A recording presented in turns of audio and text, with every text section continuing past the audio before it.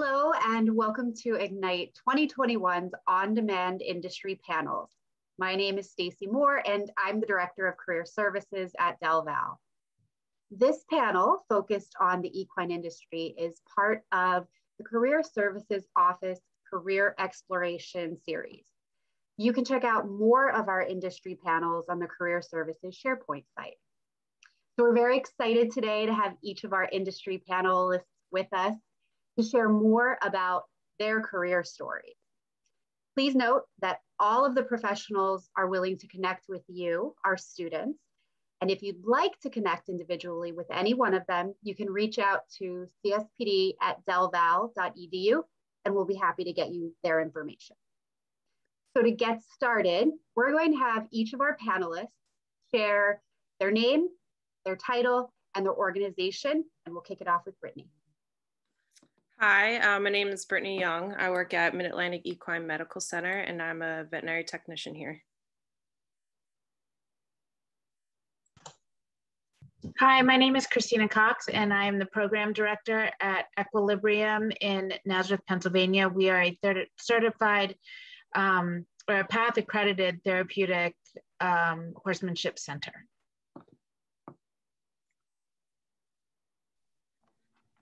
Hi. My name is Maria. I work for a company called VertiCarb. We make all natural digestive products for horses, livestock, and pets. I forgot to say what I did. I'm a territory sales manager. Wonderful, thank you. So the first question that we have is, what are some of the typical challenges that you deal with in your profession day to day? I guess I'll go ahead and start. Some of the challenges are having to learn new skills every day. In the veterinary field, there's so much to learn. You're not ever going to know everything. I've only been here for 2 years, so I'm still learning.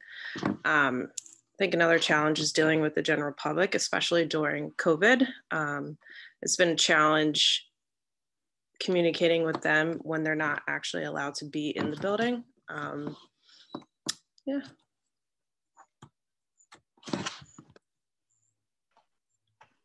Some of the challenges we face at Equilibrium right now specifically is a shortage in volunteers. So as the program director, I oversee our volunteer coordinator, and we are trying desperately. Our program can't run without volunteers. So we have horse leaders, side helpers, just volunteers carry our organization. And so right now, I think now that COVID, has, I don't want to say lightened up, but since things have opened back up, we have many of our volunteers, they've either gone back to work or their children are involved in sports. So right now, our biggest challenge is how we can safely promote and facilitate our programming, which includes therapeutic riding lessons, carriage driving, groundwork lessons, all of those things to keep the participants safe by having enough hands on deck from our volunteers. I would say my personal struggle within my profession has just been time management. So I work from home, I'm in charge of my own schedule, and I have certain quotas and goals that I have to have throughout the month. So figuring out how to get those done without a structured schedule is my preference, but it also can be a struggle just when there's a lot going on. I think as an industry, and something specifically our company has had to shift and pivot in is, like Brittany and Christina said, the pandemic has changed everything. So I was hired with this company in May of 2019 as an equine specific specialist. And I was supposed to go to horse shows and tack stores and talk to them about the supplement. But when I signed my contract in February, there was no pandemic. When I started in May, we were amidst a lockdown. So having to pivot and use creativity to figure out different ways to reach our customers, to maybe jump into different sectors like our poultry formula or our commercial products instead of the horse. I think just being flexible has been an obstacle and an asset in this season. Great, thank you for that. Now, I'm curious if you wouldn't mind just sharing how you got started just in the industry in general, and then even into where you're at right now. So I actually started at Mid-Atlantic as a volunteer. They have a full sitting volunteer program during our busy foaling season. So they need volunteers to come in and sit with the foals and take physicals and help the interns and the technicians with their daily care. So I actually started doing that when I was an undergrad to get vet hours. And then coming out of graduation, I really needed to figure out if I wanted to pursue veterinary medicine and go to vet school, because it's a huge time commitment, financial commitment. I'm actually a little bit older. I'm in my late 20s. So, you know, I'm not like fresh, young 20s. So then I applied and got a full-time technician position. And I think it's been really helpful to help me decide that, you know, veterinary medicine is something I really enjoy. Now I get to see the ups and downs of the industry, and it's something I can really now fully commit myself to. And the volunteer program is actually open to, you know, anybody. So yeah. I'm actually much older, and my path started a very long time ago when I was an adolescent, and I was, you know, I started horseback riding.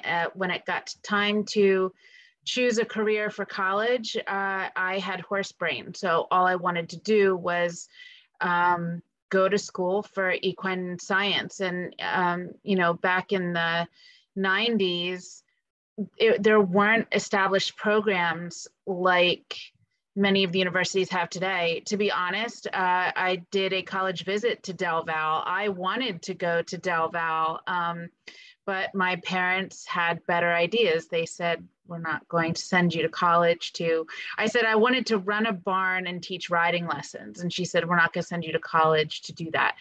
I had a very big interest in athletic training and sports medicine. So my path took me down the road where I went to East Stroudsburg University. I have a bachelor's and master's degree in athletic training. And for 20 years, I was the head athletic trainer at Nazareth High School with Coordinated Health, now part of Lehigh Valley Health Network. Amidst that time, I decided to get back into horses and started volunteering with Equi-librium, which led me down the road to want to become a PATH certified instructor. So as I was doing this, I continued to be an athletic trainer full-time and then teach on the side. Unfortunately, during the pandemic, during 2020, unrelated to the pandemic, we lost our contract at Nazareth, and I was left without my position. I had worked for 20 years doing something that I absolutely loved. I felt it was my passion, and I didn't have another school to go into where I could be an athletic trainer. So I continued to work for Coordinated Health in other capacities, and I was just not happy. At that point, the possibility of taking over as program director at Equi-librium came about, and I thought that this was my time. When one door closed, another opened, and I considered making a career shift at 43 years old. And that's what I did. In January, I took over as program director and found my passion again. So you're never too old to find where you're supposed to go. The road will lead you there. That's how I ended up as part of therapeutic horsemanship and now the program director. I still use my athletic training background and education experience, all of that, to implement certain treatment strategies into our riders' lesson plans. So that's my long story. That's an awesome story, Christina. So for me, mine, I would say, like Brittany, started at undergrad at DelVal. I was an ag business major. I also had horse brain like Christina and wanted to go to school to train horses. And my parents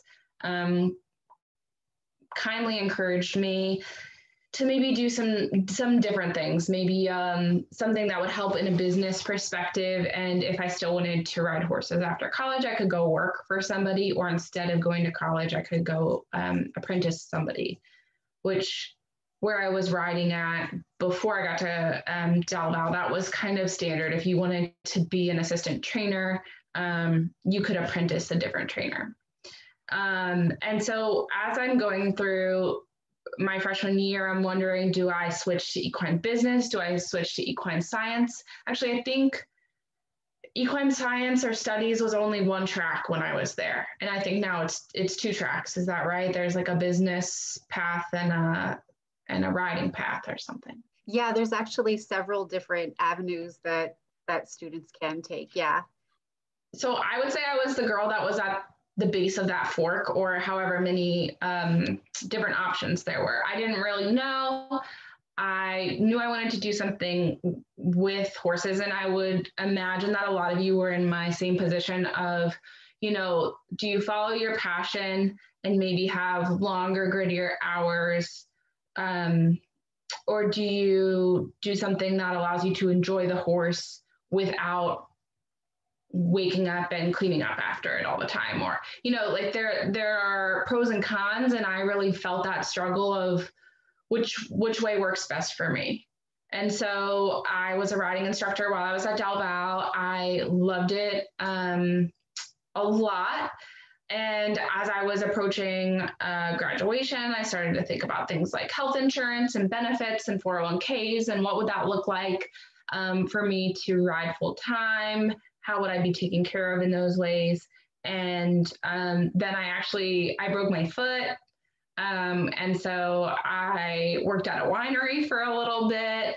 And then one of the boarders at our barn was working for Comcast Business and convinced me to interview there. And I can say without a doubt that that was not something I had considered inside sales, on the phone, in a call center during my time. But what I loved was that they had a really extensive sales program. And what I was finding was that, you get out of college and suddenly they want an entry-level employee with 5 years of experience and a college degree, but they want you at this age. And it's like, how do I get that all?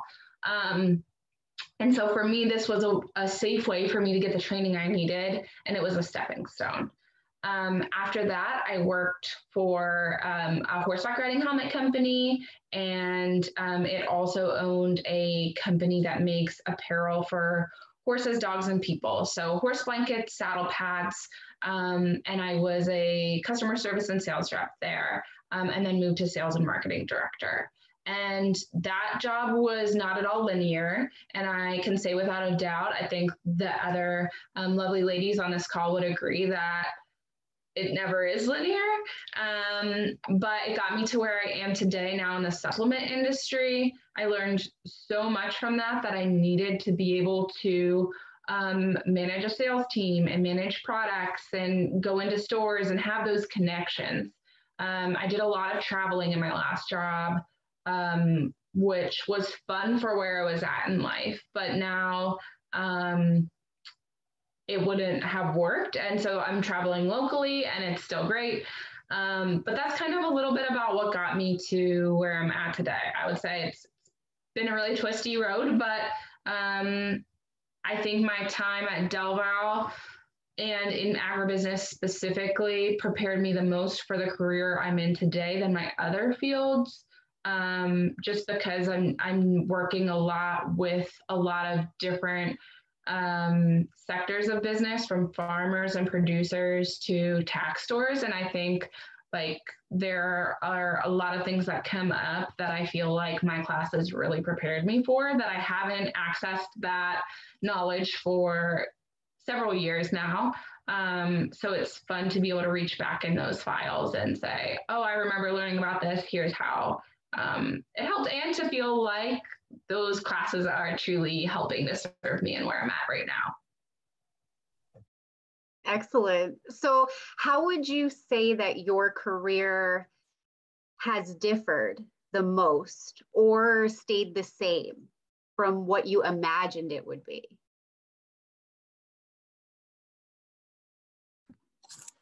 I think that my career goals have stayed the same, but in high school, I didn't imagine that my path would be so zigzaggy and, like Maria said, not linear. I kind of thought that I would go into undergrad, get it done, apply to vet school, get it done. And I mean, realistically, I imagine myself already being a DVM at this point, but you know, life happens. It's okay not to have that straight path. You know, actually, I'm appreciative of the path that I've taken now that I look back. Yeah, it would be nice to be in my settled career at this point, but, you know, I've learned a lot in life. I've worked a lot of different jobs. I got to go to DelVal. You know, I went to Temple University initially, right out of high school, and I realized, like, it was a lot to jump from high school straight into undergrad. And, you know, I don't really think the high school actually prepares you that well for college. Especially if you are a good student. Sometimes high school is like a little easy, and then you go to college and you're like, wow, I actually have to like sit down and study and time management. And, you know, you don't really learn that in high school. So, yeah, I've learned so much, you know. DelVal really helped me. I could network a lot. I found the full sitting position through DelVal's E360 experience page, and I got a job here, and I've learned so much. I've had so many opportunities to work with so many great doctors and actually figure out, you know, this is the path that I want. And I would give students advice to put yourself in those positions that you intend to like have a career in, so that you know, you may think it's one thing, and then you get in there and you're like, wow, this is actually not something I'm interested in, or this is not what I thought it was. You know, I had shadowed a couple small animal vets, and I figured out, you know, I like the medicine aspect of it, but I'm not, you know, it's not really my area that I'm comfortable with. I'm more comfortable with horse people. I grew up doing the horses, thought I was going to be a horse trainer, you know, just kind of figuring out where you fit and what kind of people you enjoy being around. I mean, you're not going to be around people you always enjoy all the time, obviously, but kind of just figure out where you fit in and where you're comfortable. I think it's great that I feel like all three of us thought when we were in high school that we were going to grow up to be I think we must have all had really good riding instructors and trainers, because I know I idolized mine, and I said, that's what I want to do. I think it's funny that we all kind of thought that was the path we were going to take. For me, when I was 14, I tore my ACL, and I did it playing softball when I would have rather been riding my horse at the time. So I kind of really resented what had happened and how it took me away from riding. And then I almost resented, you know, how that was the field that I, you know, was going to go into then. But I really enjoyed it. And to be honest, I had kind of gotten away from horses while I was in college and in my 20s. And I think when I was about 10 years into athletic training, I think it was 8 years into it, I got my master's. I was the oldest person in my master's class.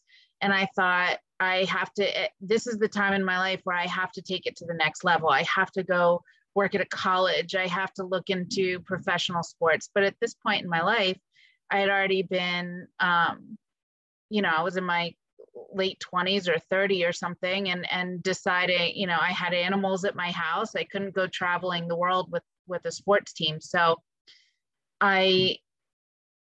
instead of telling myself that there was something wrong with staying in one position for 10 years, I decided it wasn't necessarily complacency, that I would embrace it. So like I said, I ended up at Nazareth for 20 years. I thought I would have retired there. I did not expect at all for my career to differ from what I had never thought that I would be in the position that I am now, but I'm 100% grateful for it, because I truly believe that this is where I'm supposed to be. And from the very beginning, my advice to you as a student is, if you're looking into the equine field, it might not be the best route to just dive right into it and try to either create something or find something cookie cutter. Find what you love and go from there. I think it might have been Maria that mentioned something earlier. You can always, if you go to school for something else first, or have, something that can back you as you go through your career. For me, I wouldn't be able to be the quality program director that I am, or I shouldn't say that, like deliver quality program services at Equilibrium without having the athletic training background that I do. So don't be afraid to take different paths, because it'll ultimately land you where you're supposed to be. And I think, bouncing off of what Christina said, there's no right or wrong answer. I think when I was a senior, even probably my whole time at DelVal, I felt a lot of pressure on what career path I took, and that it would really set the trajectory of the rest of my life, and that it was super important and super crucial that I picked the right one.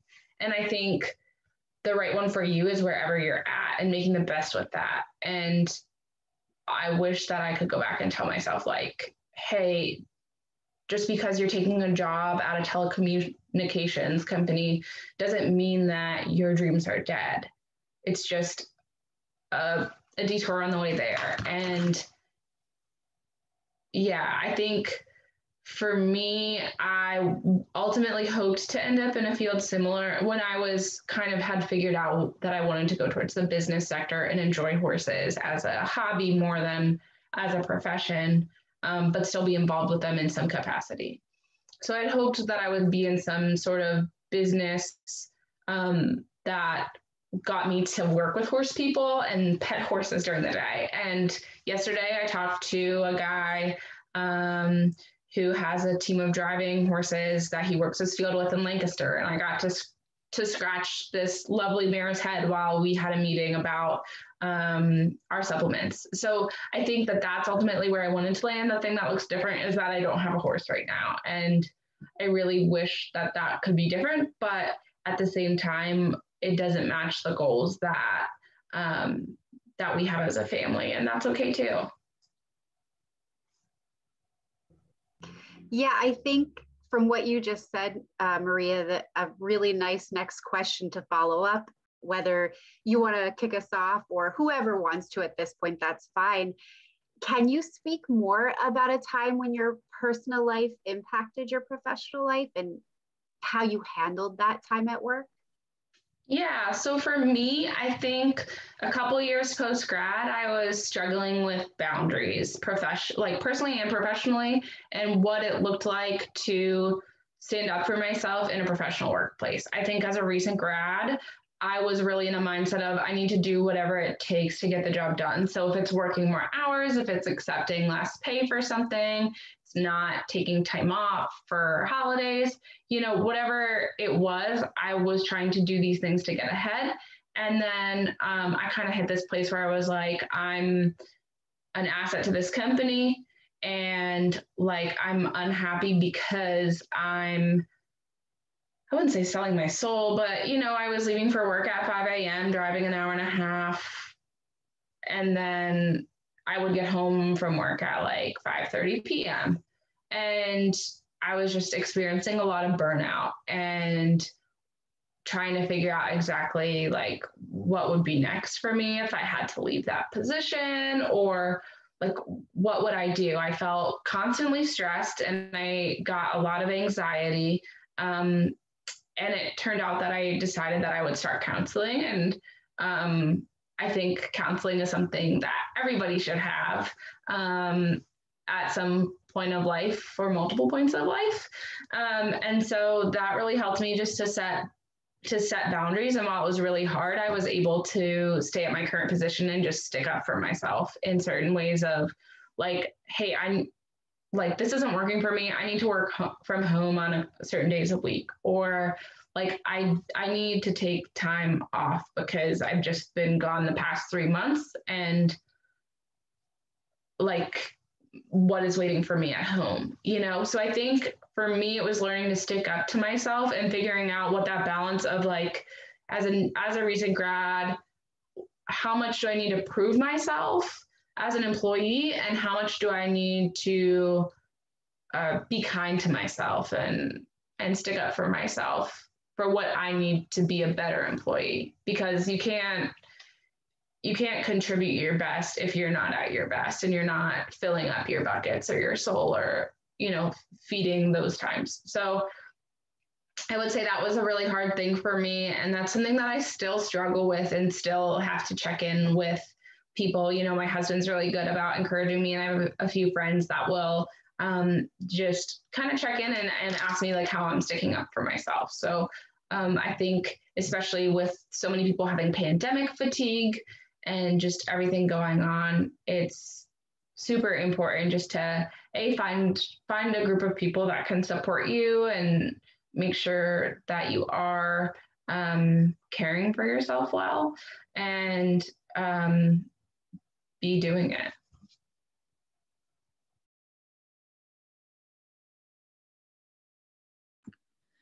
Yeah, I think to go off what Maria said, I have a really hard time saying no to people, and it's something I'm still working on in my personal life and in my professional life. But I'm realizing that, you know, I'm kind of, like I said, in that in-between stage where I'm not really at the career goal that I have, working, you know, I'm stepping towards that. But so I have this like personal challenge where I'm like, I need to, you know, hustle every day, all day. But it gets to a point where you can do that for so long, and you get home and then you do nothing for yourself. You get home and you've exerted all your energy at your job, and then you go home and you're like, well, there's all these things that I want to do for myself, but I just cannot even look at it. So I think it's really important to say no. It's not being rude. You kind of have to be a little selfish. And I know it's hard for a lot of people, but saying no isn't being a bad person. You're not a bad employee. You're not a bad friend. You know, you don't have to answer the phone all the time. You don't have to, you know, hang out with everybody all the time. It's okay to say no to people. And I think it's really important. And I'm struggling with that, learning how to deal with that. And, you know, setting up boundaries, like Maria said. You don't have to work 1,000 hours to be a good employee. You don't, you know, I try and take on so many things at work where, you know, you're saying yes to everybody. Like, I can help you with this. I can help you with that. And then you realize that you're severely putting on the back burner your responsibilities and what you're supposed to do. And then you're not giving your all to your position. You're trying to help everybody, but you're not helping yourself. So I think it's important. Mental health is really important.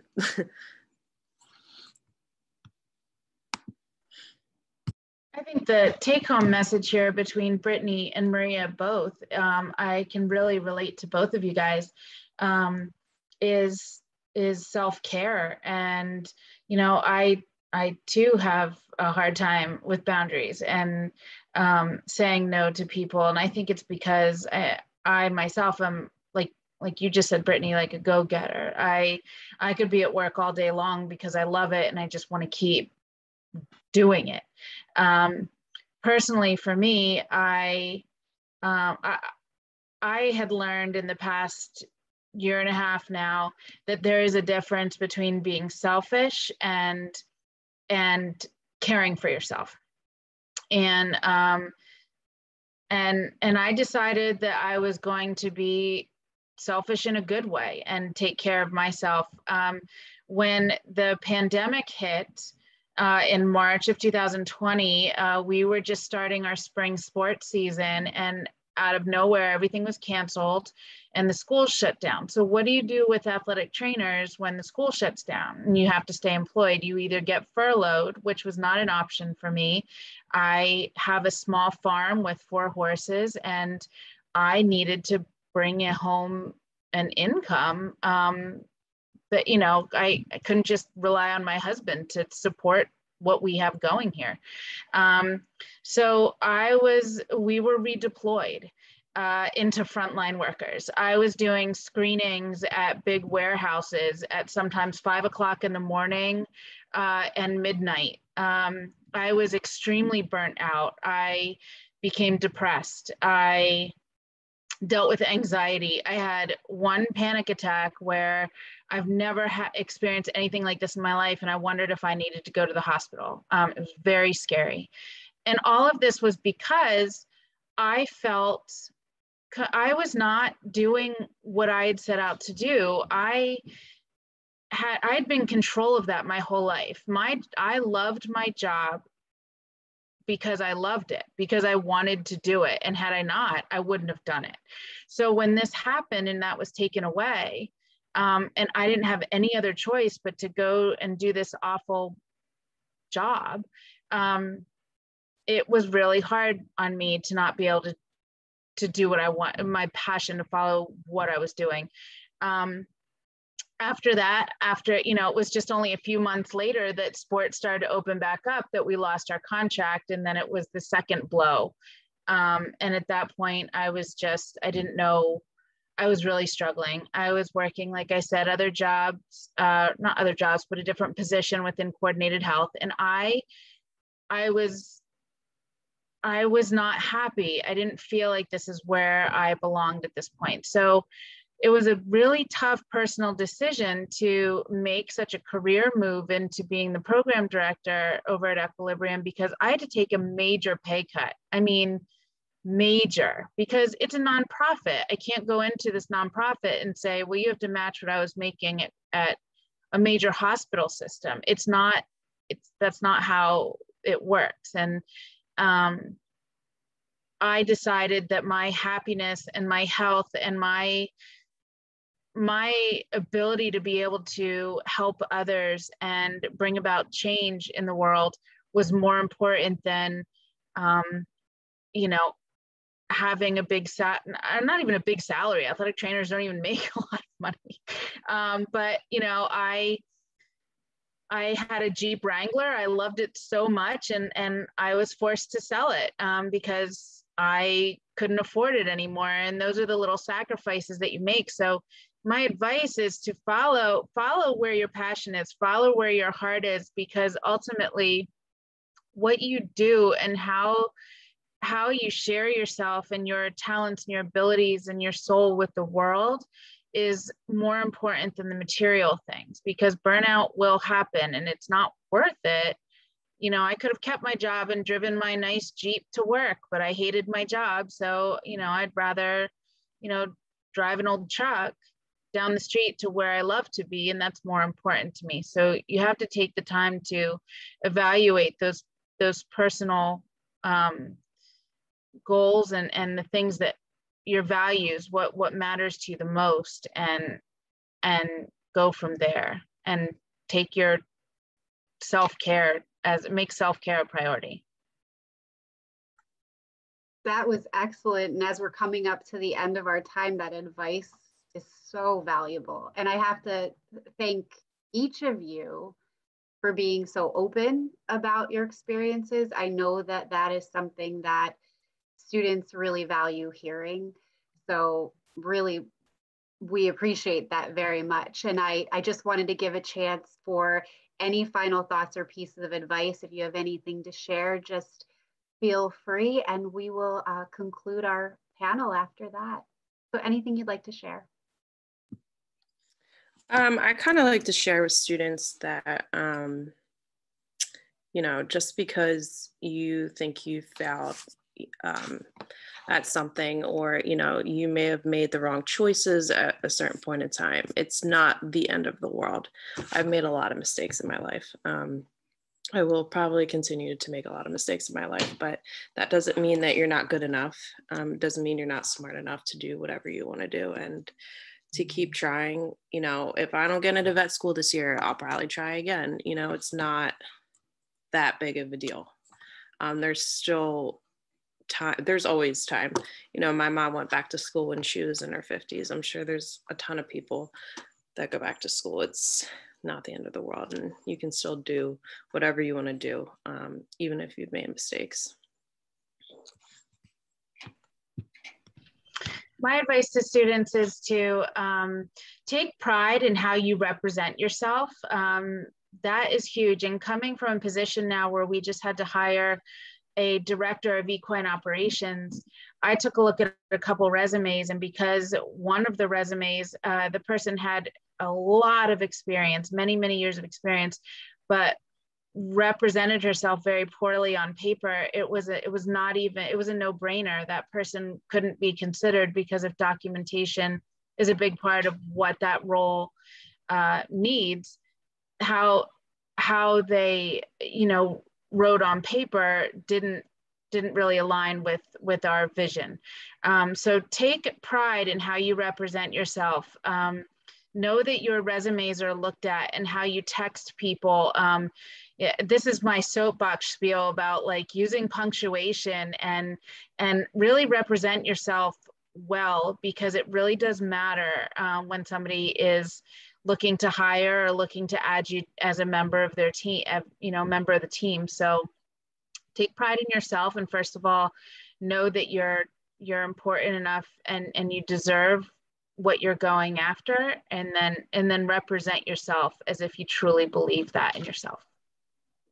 Oh my goodness, yes. So I was going to say something very similar. I'm going to give a little tough love here. Look over your resumes, then look over them again. And something that was super helpful to me that I wish the people that I've interviewed from DelVal took advantage of was go to the CPSG, go through their mock interviews, have them help you with your resume. Don't be afraid to reach out to people if you're interested in a career.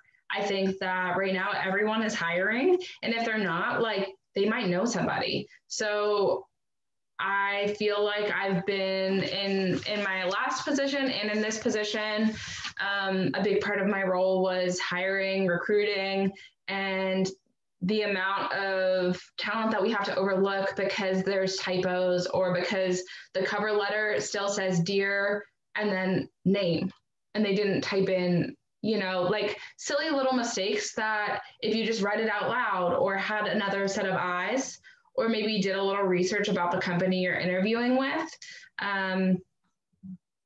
it could make you such a valuable candidate. And we really do want to hire recent grads, like our industry does, and especially DelVal people or other people with horse experience.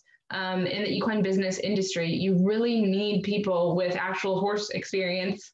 So no joke, we hired somebody in marketing that didn't, and they put something that goes on the horse's neck as a on our website under like hawk cover, like an item that was totally unrelatable. So you really do need people with horse experience. We'd love to have you. Just show up well, prepare well. Great advice. I appreciate all of it and everything that all of you have said. So on behalf of the Career Services Office, thank you so much for your time. And like I said, students, if you'd like to get in touch with any of our panelists today, please feel free to reach out to us at cspd@delval.edu, and we'll get you set up.